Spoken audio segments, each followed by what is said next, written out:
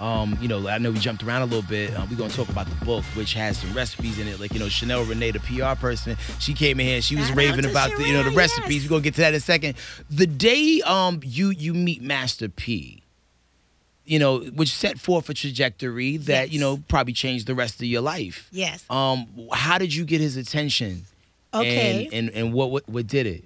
I dropped a record in 1992 called The Payback. It was a diss record because the boys in New Orleans, they were making all of these records. It was Cash Money, and it was Big Boy. It was Take 4 Records. All of the guys on these labels was dropping these records. The Godfathers of Bounce, Tucker, and Herb. And they were calling us all kind of names. So I made this record.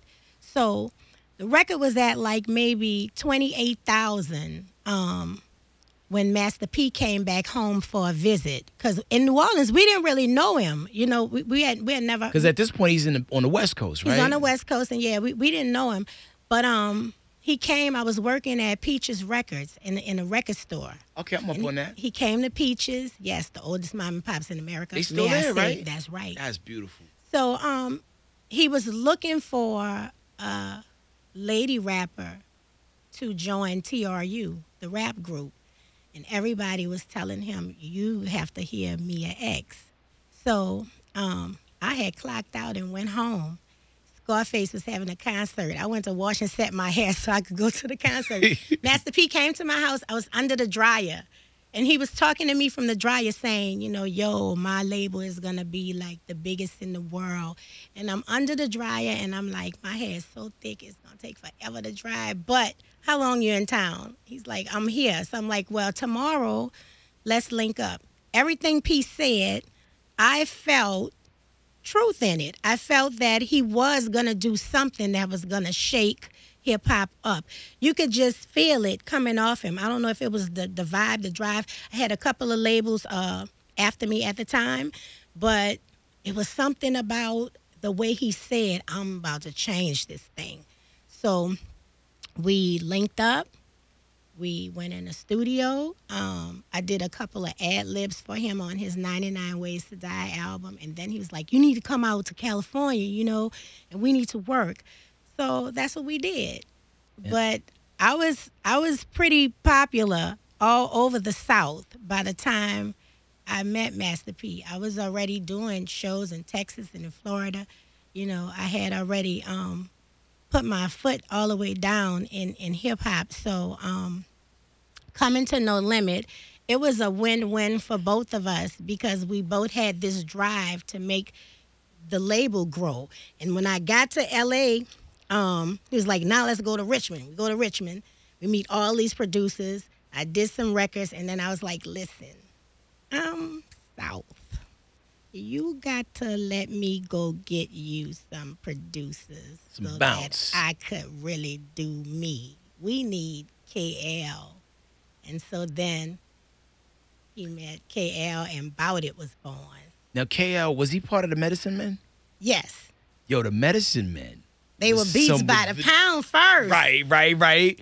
Okay, so beats by the pound, that starts coming together.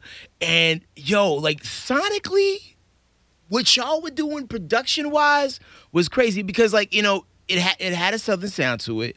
If you remove the vocals, it could be any coast. It was so straight down the middle.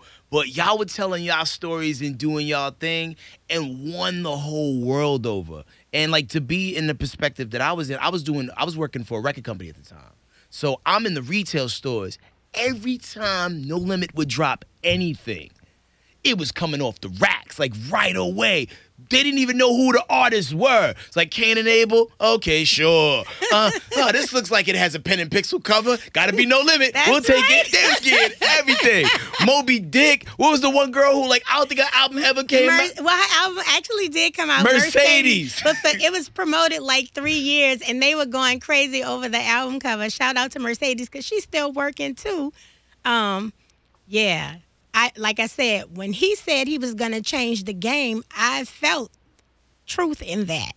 That part right there, you just felt it. And so being a lady like a mama, I helped him to assemble my children. Come on, Fiend, and come on, Mac.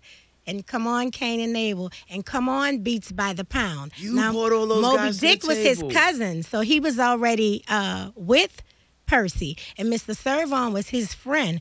But the other players in the game, Soldier Slim, and then it was like, look, bro, you need to go get Mystical.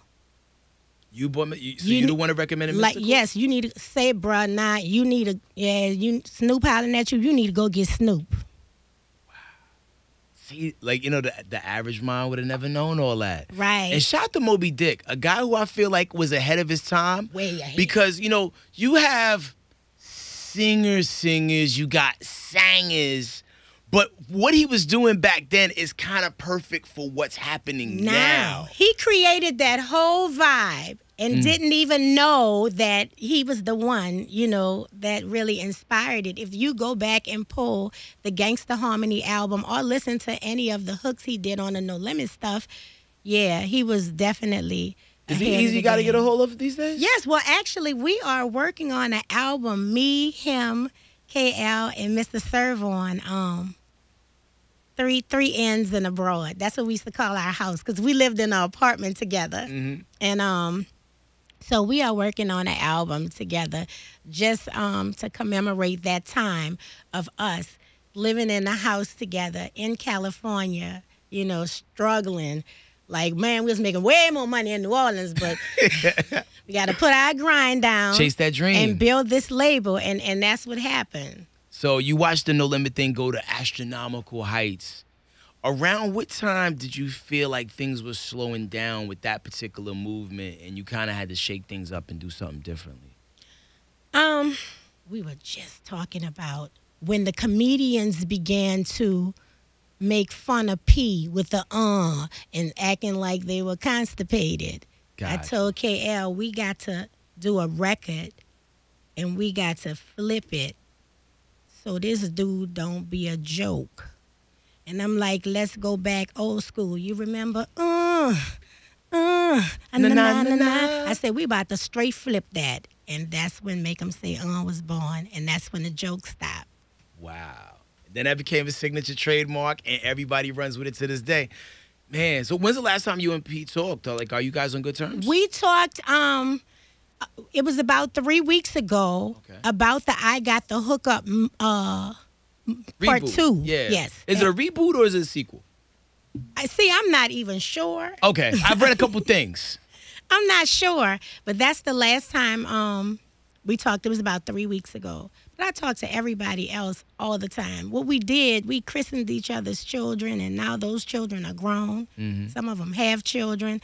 So, we are family. And if you don't do music and other things together with people, it doesn't change the fact, your brothers and sisters is your brothers and sisters no matter what. Mad day, happy day, still your brothers and sisters. Yeah. Now, one of your brothers who has rainy days, sunny days, Mystical. How's he doing? Is he in jail? Is he out of jail? What's going on with him? He's still there, but he's about to come home, and he's in really, really, really good spirits. Okay. He's such a fun person, a good person, a giving person. But he's in really, really good spirits, and I just can't wait till he come home because he's so fun to hang out with. I was ready for him to drop something immediately. I knew he was in the studio with Manny Fresh when he got out, and I'm like, why won't this project come out already? Like, I mean, he was out for a considerable amount of time. Right. Well, he had a project. I know he was working with Cash Money, but the project ended up not coming out. And so then, the blessed thing for him is he was able to jump on a couple of collaborations that had him still touring and doing a lot of things. Yeah, he had a record with Mark Ronson that was real crazy on that same joint that had Bruno Mars on it, so that's dope.